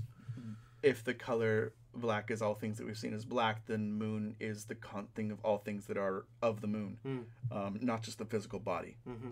That we limit ourselves to think of it as the planet itself. The planet is tied to a larger concept, or part of a concept. Let's say, if you take away the value judgment of larger, the moon is the moon, and the lunar expression, those rays that emanate, are tying all of those things together. Is far more interesting, and works along the way that Ashe has talked about, or Forza has talked about, that the priestess of Yemaya, that was the thing of we don't worship Yemaya, we do Yemaya. Mopping the floor is making Yemaya. Right. That any interaction with water is and our bodies being what they are is Yemaya. And this is a wonderful thing. The moon is not. The moon is the crustaceans. And that yes, we put the Hierophant because it's a pope, and he is the authority of God, and we're already referring to something bigger than him. It's authority that we're talking about, and the seat of authority. But by the time we get up to those other luminary ones, of the world and the sun and the moon and the star, Yeah. they're still anthropomorphized. Is the star above her head that's predominant? Is it the constellation of stars? Is it the fact that she is by the water going through this experience of pouring something? You know, like all those things, the reflection upon the water of the stars. So the Hierophant equally has to be, the Hierophant can't be the Hierophant without a congregation to lead. So of course those two bald heads have to be there. It's not just the symbol of authority, or else it means that it's you. The funny thing about bald heads is that you realize you're facing him too. They've drawn the audience that's in front of you, Right. which always means there's still a hierarchy in front of you that's closer to the Hierophant in these lovely little ways of thinking about it. Yeah, and you're also totally into your sociology, that religion is what happens when people come together. If you want to Relinking themselves voluntarily. Right. Voluntary servitude. Religare. It's interesting we end up talking about the moon in terms of having its exaltation in Taurus, which is the zodiacal sign often attributed to the Hierophant as well. So the notion of the fixed earth of the The reason church. I said papal bullshit. Papal bullshit. And the papal bull. But yes, this is actually the only way I remember that association is papal bull. And the Taurus thing of I have the dominion of what that is, of possessions, and the church actually being about land and substituting. And crossing the hands to say no. Yeah. Oh. Okay, so we've done Hierophant, we've done Peter and Paul, we've done Honorius. Hey, we're, chatting like always. Rein it in. I'm going to throw out, not throw out, but I'm going to suggest, let's go towards Sapphire, because I know that there are some associations that are distinctly papalistic, or at least throne of God-istic. Yeah. So, Gravity. yes. So resorting again to Lakuto's wonderful work, we get so many. So, where are we? So it's it's often phrased as a stone of the breastplate of Aaron for a start. So it's one of the big 12, which is already a confusing thing to point out in terms of what was being referred to at that point or what wasn't. Until the 13th century, the name Sapphirus probably refers to lapis lazuli, and specifically the stuff that comes from Libya and I think Turkey. And Turkey. I'm looking at my notes. What do we got? So it's regarded as a symbol of purity and a bull promulgated by Innocent III, who's pope from 1198 to 1216, commanded cardinals and bishops to wear a ring adorned with this gem on their right hand, which is the one used to give blessings. So you've got that. There's stuff about the tablet of law given to Moses on Mount Sinai being made of sapphire. There's talk of the seal of Solomon being constructed from sapphire, which, if we're using modern sapphire, having just asked a friend of mine who's a jeweler, said that's tough work. It's the second. Well, it's the second toughest stone after diamond. Yeah, I guess the third stone. It's the third hardest mineral in general. Like that's a. But we talk about triplicities. It's interesting that it is the third hardest stone, third hardest mineral. Excuse me. But yeah, well, if we talk about the throne of God and the adamantine qualities of like Ezekiel 1:26 and Isaiah 54:11, prophets state that God's throne is made of sapphire. Yeah, so this purity is interesting because when you get the looking at the Peterborough lapidary, if we're going to fast forward to 15th century England, it's a diviner's stone. It's a stone of putting under your tongue and speaking purely, speaking accurately. Interesting. The side of it of like what is sapphire just keeps on changing too, like sapphirus and the blue corundum and all these other things as it evolves. But I believe sapphire is the 65-year stone. When you hit 65 and something. Oh, cool. Right. That's the sapphire anniversary. Nice. But also that sapphire is the bluish, so the throne of God being blue as opposed to diamond being clear. The sky, we're emphasizing some type of sky reference there. I would assume it has to be part of that. In addition to blue being the color of virginity and purity, until white replaced it. But the something blue in the marriage vows are because they were dressed in blue, like the Virgin Mary. Right. Everything goes back to the Mary with the cherry. and it is the birthstone of September. Oh yeah. That's I was talking again. My jeweler friend, our jeweler friend Justin, was ranting about. He's my friend. I've seen him twice now. Yeah, exactly. He's a nice guy. He is. And he was confirming what I've always been confused about in terms of where do these birthstones come from. Oh. Which is super recent, and a bunch of people trying to sell a bunch of rocks. And like loosely tied to astrological sign. Right. Mm-hmm. So like Bloodstone being Aries, and Aries starts in March, Bloodstone becomes March. Mm-hmm. And you're like, but Aries is mostly in April. Says the Aries, who's like, diamond is really expensive. But then talking about diamond as Taurus is like this whole other thing of like, wait, it's not really my sign. Rude. Also, proposing that Sapphire comes from a relationship to the word Saturn. Oh. That there is a linguistic, not the word Saturn, but the linguistic thing of in Sanskrit of being dear to Saturn, and Sapphire is coming ultimately from a similar root word etymologically. That's really interesting because you get lapis again associated with Saturn, which in some older texts and some early modern texts that seem to be drawing on that, where it seems very disjunct from this idea of like obviously the black stones, but also the dusty ones, the dull ones, the dark grey ones, the ones that look horrible and or poor or base in some form, right? And then also lapis lazuli. Which doesn't. Well, interestingly, like when we talk about lapis lazuli, which is a softer stone, the exclusiveness of lapis lazuli being the trade being so controlled, and lapis lazuli occurring pretty much in one part of the world, the majority of it coming from Afghanistan, and some other countries that are nearby, that at one point when it becomes too dangerous and the Crusades are on, lapis it drives lapis's value up, but a substitute stone must start coming through. Right. So you get cheaper versions of that, or the Egyptians' creation of Egyptian blue, which was much earlier, obviously, but the idea that they didn't want to necessarily have to trade with people from so far away to get this vibrant blue, but that lapis is the source of that cerulean blue so much in art. And it's the I've been interested in the trade relationships with Europe, and it's how the effects on magic might be interesting to study. I don't feel like it's been talked about a lot, but the association with gold and what that is, that the majority of gold in the Middle Ages comes from the kingdom of Mali, and like that made him the king of Mali, like considered to be the richest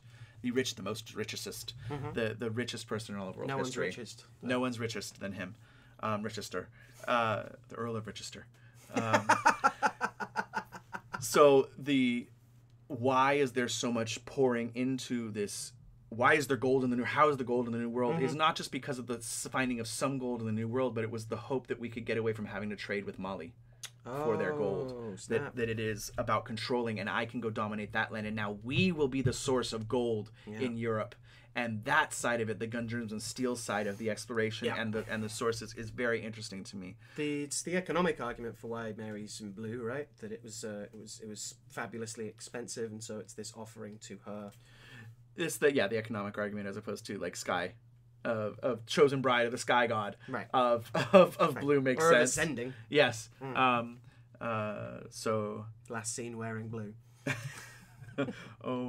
Last seen wearing flesh. But you get that with other things called Mary's robe as well, like rosemary. Has blue flowers. But this is also because she laid her cloak upon the plant. Yes. I mean, we know that this is the historical truth. Exactly. So as they were fleeing Egypt. Don't mess with my Mary glands. Okay. Anything more about Sapphire you wish to? If we're talking about explore Marie and stuff, apparently, according to Greek traditions, and Lakuto here is wonderful at like talking about them, but then he just lists all the sources at the end, and you have to work out where he got the different bits from in these records. But he attributes it to the patronage of Aphrodite, and thus it's also said to bestow graciousness and victory at assemblies, especially when it's engraven when Aphrodite's image is engraven. And certainly the Venusian connections to Taurus, and Taurus being the Hierophant. Like, look, we picked another one. Boom! Ah, done. I think it's like justifying our weird Sesame Street is really what we're doing. It's a fun game then. In my head, sapphires are a lot like the substitute diamond. And they're so distinctly blue, even though there's other stones. They come in other colors, but it's the blue ones. And that association of blue with purity and clarity is interesting. And I think the programming of, we see water is blue and the sky is blue and these other things. And that's interesting in terms of the more we have access to synthetic things that can look like the things, the more we end up coming back to defining gems. At least I don't know.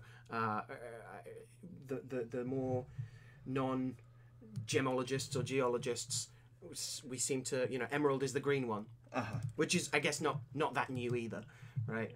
Smaragdos, etc. So, I don't know. I think color is very useful, not just morphologically, but also as, that, again, an instantiation of something, as opposed to a marker that it belongs to something. I know we've talked about this before, but the idea that a lot of times in modern magic that we hold on to the thought that it's just some undiscovered chemical structure of the thing that allows magic to work. We're trying to explain magical philosophy and theory explain it away through scientific theory as we know it. And this is I don't think it's fruitful in the end. I think it actually diverts us from accepting magic, those of us that are firm believers in that there is this thing. It explains itself. It does not need to be wrestled with in the scientific way, or at least using bad science or pseudoscience to justify it. Actually shuts things down rather than it becomes a reason why, so you don't need to ask any further. Right? It's you've filled your cup and there's no more spirit science space to... Bruh. Right. You've spirit scienced all over the place. And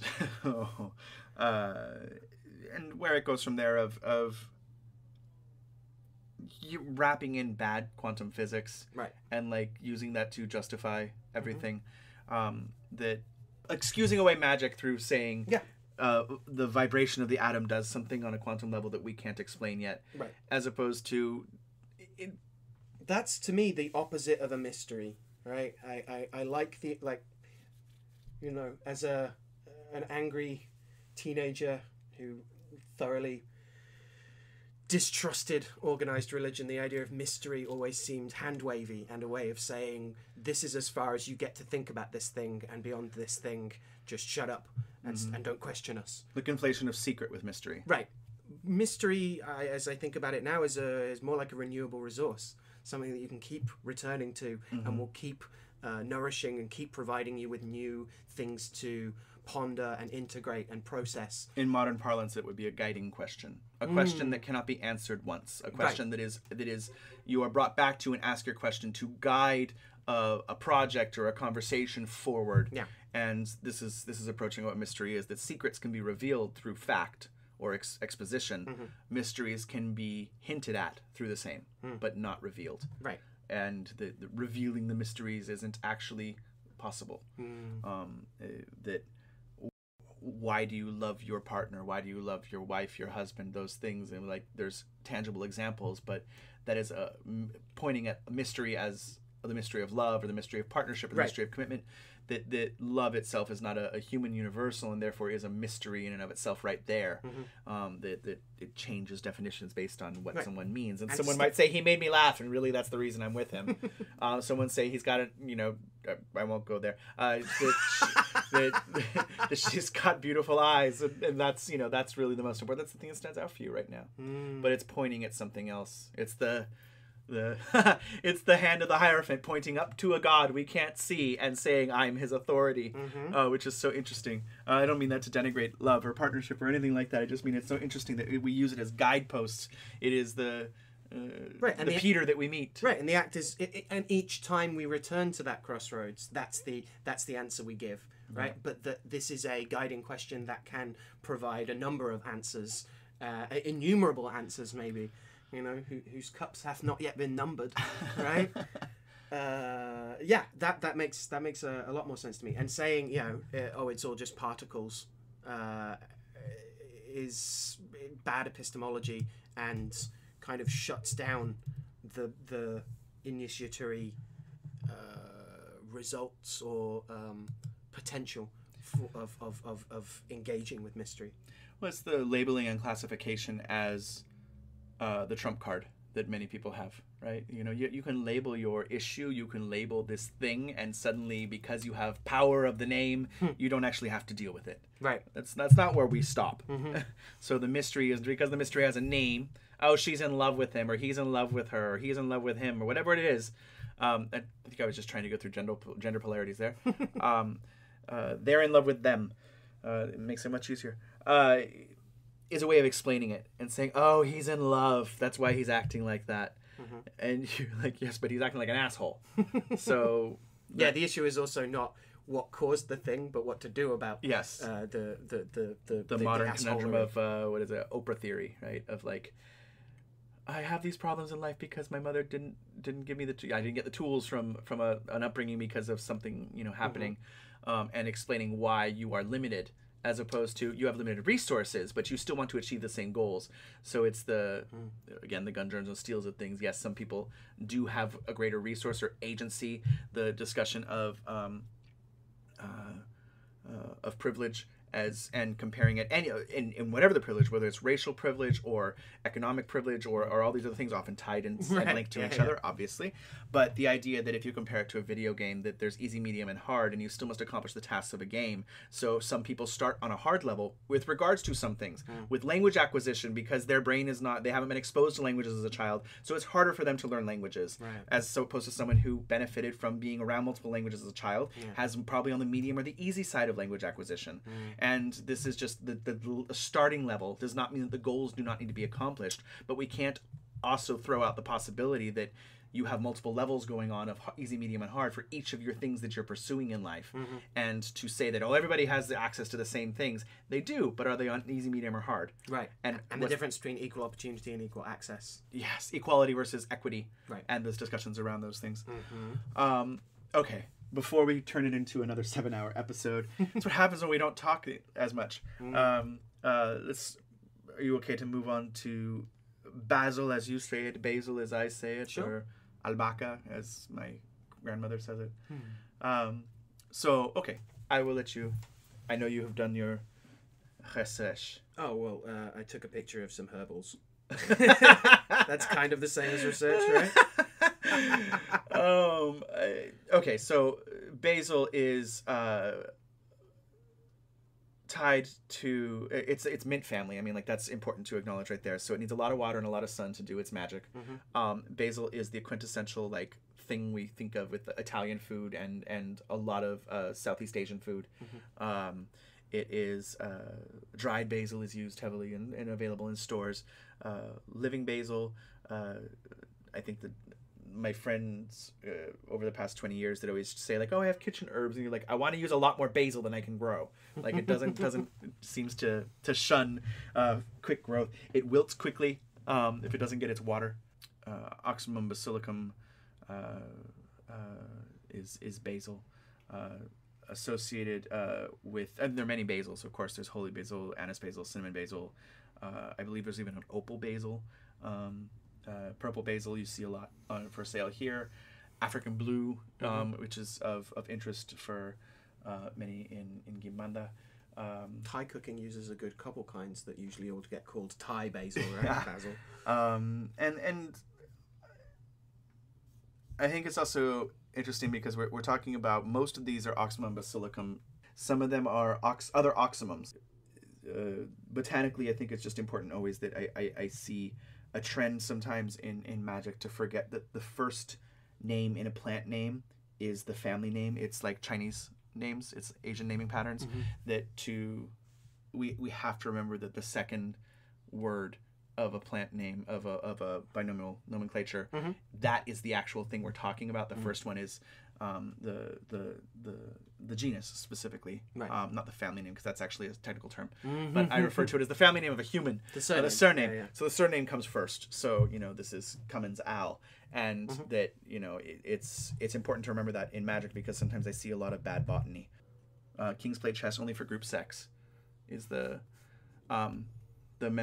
mnemonic of it. Genus. Kings, kingdom, play, phylum, chess, class, only, order, for, family, group, genus, sex, species. Thank you, Mr. Cannon, high school biology.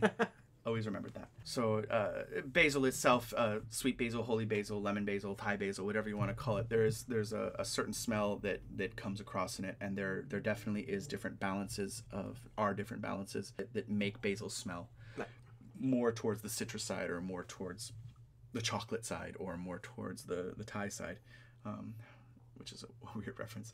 You also get the different oxymums, like holy basil, which is I don't believe is technically an oxymum basilicum, is a different oxymum, but I could be completely making that up.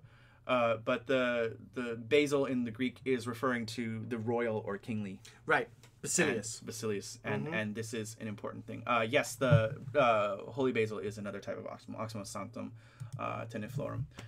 So the idea that when we talk about basil, we are talking about a genus and a species, both.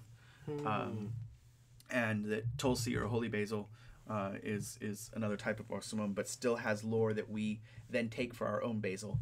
And there's the different types of, like, citral, which is like from lemon basil, and is the flavor profile you're going through. It's that way of adding citrus, like lemongrass, to the cuisine, which also I am told similar to, like, the use of sage in England and in Western Europe, which was to hide the smell of meat that was just turning. Right.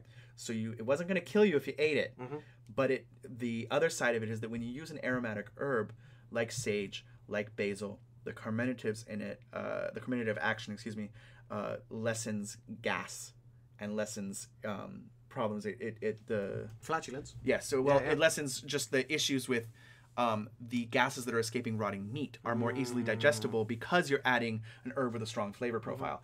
So it's an interesting thing of, like, not only does it cover the smell, which is also perhaps indicative of what the action of the herb is in the body as well. So it's not even necessarily doctrine of signature so much as, like, well, the smell action actually is indicative of what's going to happen inside your body when you go into the digestion action. Anyway, okay. That was partially my stall to see if you had enough time to look at your notes. Oh, of course, yeah. So take it away, Basil.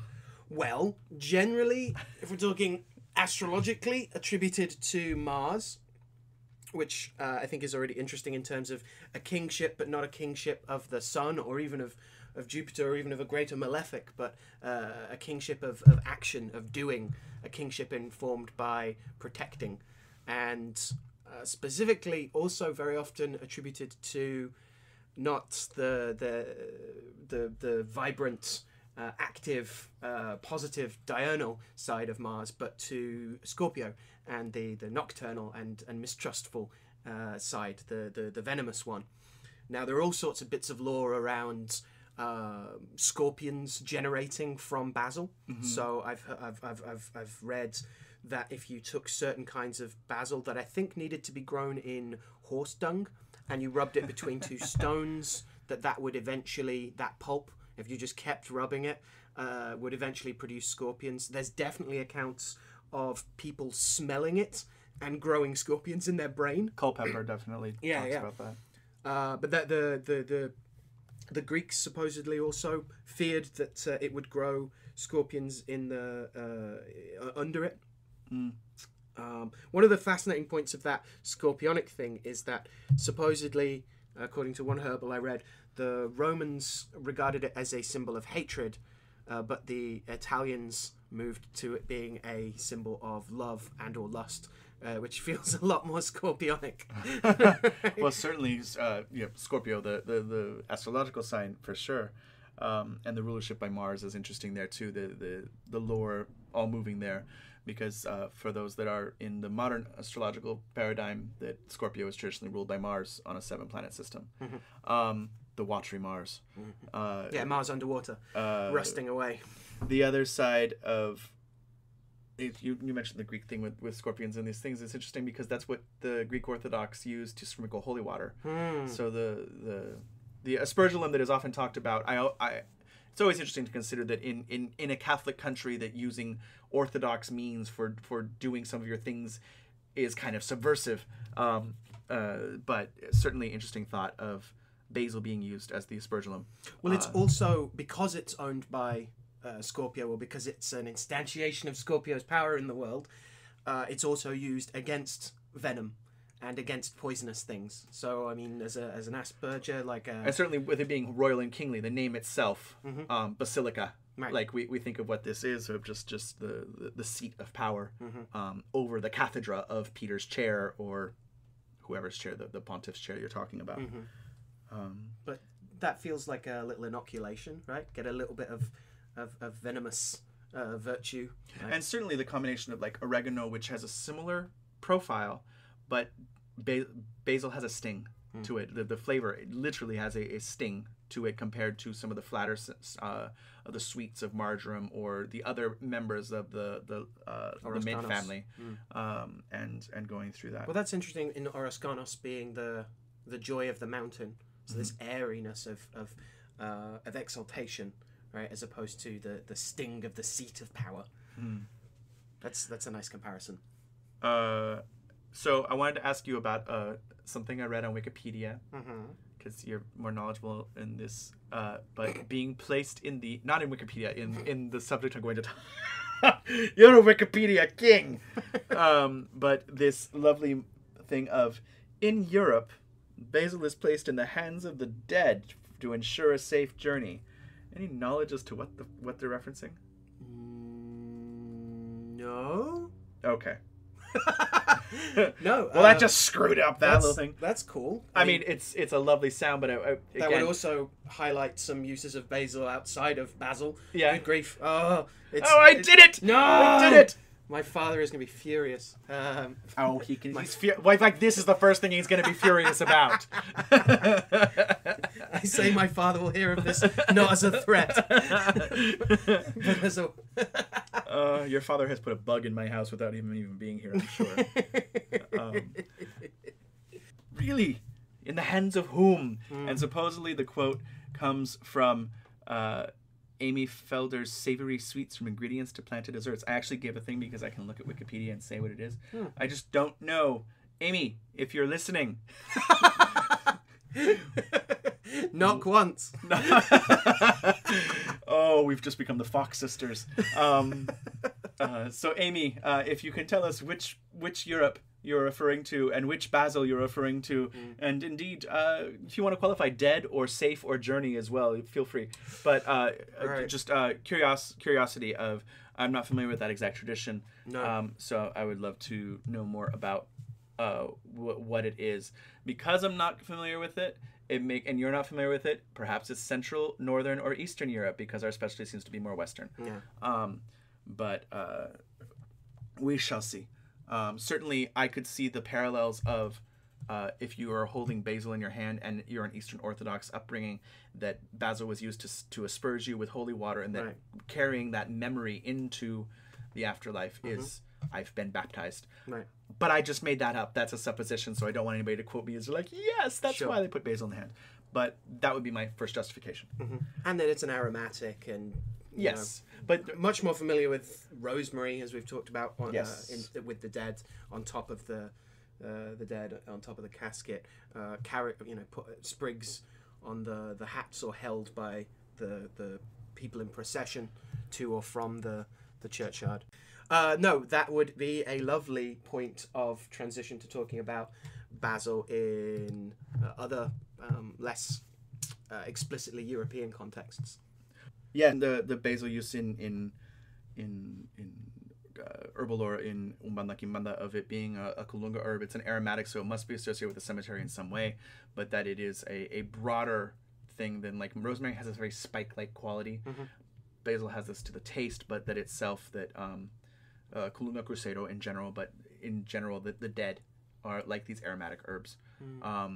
And which goes into the whole classification of aromatic herbs in general in Latin America of someday the herb will be Bapuru that we talk about. But camphoritic smells, and basil can go toward the camphoritic. And what that is, the opening up of the passages that allows the air to escape the body more, and things like that. And to free from boundaries, right? The camphorous things, I'm more familiar with them having a way of destroying something. They're irascible, right? Destroying something that's getting in the way, that you're burning something away. And so that notion. So ironically, it's the camphor trees that are dying in the California drought in my hometown. But sorry, burning away. I was like, the drought. Okay, so removal of obstacles, removal of and even removal of obstacles in a passage, that it expands, that it vasodilates the passages. These smells is very interesting. As someone who has created an oil of a basilisk, would you care to comment on basil and basilisks? Well, I think the sting is there, the scorpionic reference is there, but it's also the nobility. So it's the king of serpents, and I think this is the basilicus coming in there, and basilisk in itself. That if we're going to talk about scorpions, I'm inspired by your wife's research into tarantismo of the three main venomous creatures of the spider, the serpent, and the scorpion.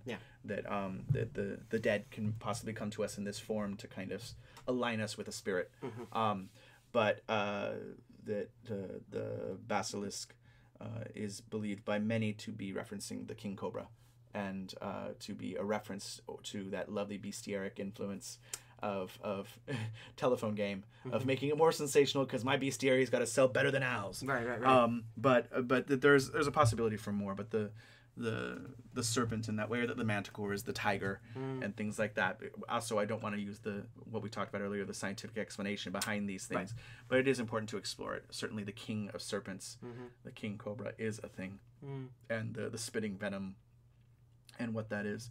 But the basilisk itself being a combination of and the cockatrice and the lores being overlapped. Right, and I was thinking about petrifying stairs. Yeah, and the being there are many quote unquote almost scripture-like references in the sense of a basilisk is only this one thing and a cockatrice is only this one thing.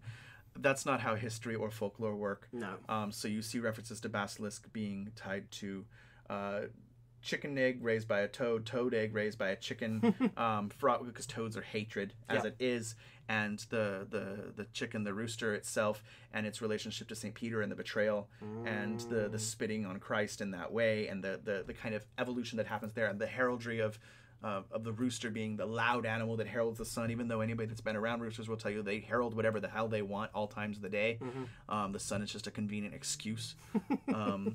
But basilisk itself, I find interesting in if you want to talk it to Basil, it works both ways, doesn't it? The idea of the cure being in the disease, or the disease being related to the cure at least, that basilisk can be used to defend property. That if one could tame a basilisk or have the basilisk working for you, what does this mean, and how could you use the venom to craft the anti-venom for yourself but still be venomous for other people, is an interesting thing. So for me, the basilisk is an interesting relationship with venom and what that is, and certainly the lore of venom and what it is, and some venoms are far more potent, and should you get it on the skin, and you have a cut, it will coagulate your blood, and this interesting side of it. So the sting. So there is something around turning something more solid than it should be. Yeah, it's always been just with the petrification there of like if certain neurotoxins get into you, certain hemotoxins get into you, what are their effects on the body? That the paralysis that comes, the shaking, the divine sickness of seizures coming, and that your body is now going through a freezing process, and then you die very quickly from exposure to certain things. So Also, I like the idea of spitting as far as basilisk venom, a metaphor for snake strike, because snakes return once they've bitten. They don't always stay in you. So if you're not paying attention, you'll feel the sting and you'll see the bite mark, but it almost feels like they just spat at you because the snake is back to looking at you like you need to go away from me. So it's a very quick thing. Some do latch on and stay, and that's terrifying because how do you deal with that? And when I see reptile handlers deal with that very well, I'm very amazed. Smacking them down. Yeah. Okay. And stop here. We did not get to all of our topics, which is fine. Strangely, we didn't talk geomancy, Odú, or demon at all. No, that was kind of nice. We spent a lot more time talking about tarot. It is than we normally do. And a dead magician. So let's say that that's a good episode, and we will hold off on Puer for another time. The boyishness and Mirim and Serguthy there is great. So with that, the tolling of the bells for Al to return to his faraway basiliski of I'm trying to say kingdom and be a reference on Basil. I'm failing miserably. To my basilica. Yeah, go to your basilica of Basil, far away. My seat of power. Yeah, your Brooklyn, your Carroll Gardens, with your Italian food and your lawn shrines and a wife. Go home to your whiff. But lovely having an episode recorded, and happy feast of St. Peter and Paul. May I still am fascinated with Peter and the idea of learning to observe them as they come out, the small lies we tell ourselves, the small lies we tell others in defense of ego, and which can catch up with you and compile. Right. And that Paul's revelation that you can change your course in life if you want to. You do not have to, just because you've committed to something with fervor does not mean you have to stay with it. Right. Is important, and that Sapphire's adamantine qualities and substitution qualities of being the next best diamond thing, I think is worthy of note, and the strength of a pure effort or intention, and that notion of being able to speak as true as a clear blue sky. And if you're gonna sell a book, blame it on a dead pope. Yep. Always. Or at least the current pope. And just the questions of authority. If religion exists to justify politics in this way, and I do invite, go back and look at that book, but what do we do to justify our politics?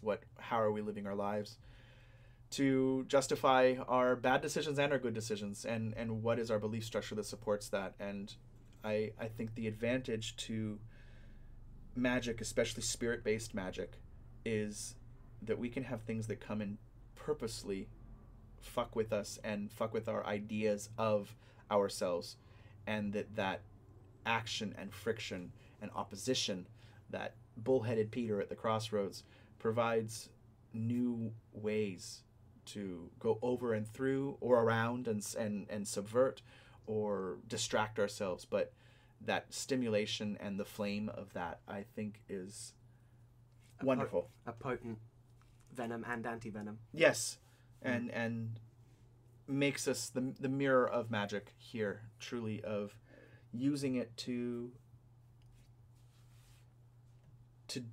become the change that we want, to merge pseudo Gandhi into this of so many times we fight to create change, but we do not seek to change ourselves. And there's always that thing that I do not like the mentality that bad things happen to people who deserve it, but we certainly can examine our role in the bad things in our life and to see maybe how we can change it.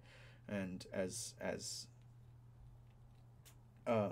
pseudo magicians, pseudo philosophers, pseudo whatever we are, and I say pseudo only in the sense of it feels hubristic to be like, as magicians, as necromancers, no one necromances better than me. We're gonna raise the dead and make them pay for it. Thank you very much.